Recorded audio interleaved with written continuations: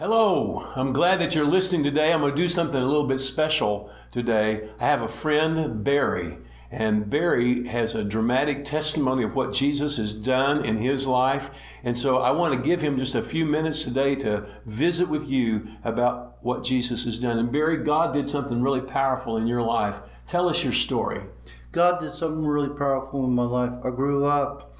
I was in child abuse. I grew up. I was set on fire. I had God with me. I was shot with a gun. I had God with me. I was raped. I had God with me. I spent most of my life drugs and alcohol. And God says, Barry, put that down. Put that away. Walk with God. If that's you, I had never had love. I'll never have love. Is that you? Come to Jesus. He wants to love you. He wants to care for you. He wants to be with you. Put down that joint. Put down that alcohol. Yeah. Walk with God. Living Word Church, Shawnee, Oklahoma. We're waiting for you. Wow, that's a great testimony. And you know, what did he say?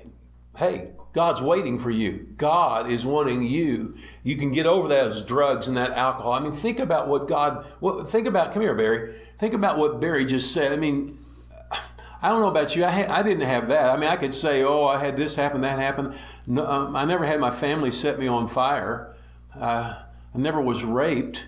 I mean, he was some very hurtful, damaging things in his life, and yet Jesus has come and set him free. What about you? What about you? Did you hear what Barry said? Just come to God. Come to Him. He's waiting for you. You don't have to get cleaned up first. He had terrible things that had happened to him, and yet he just came to Jesus. And when he came to Jesus, Jesus changed him, made him different, made him whole. And we're not saying Barry's perfect, but I'm telling you what, Barry is on the way because he's seeking after God. I hope you will too. God bless you. See you tomorrow. Hey, Barry, thank you. Thank you.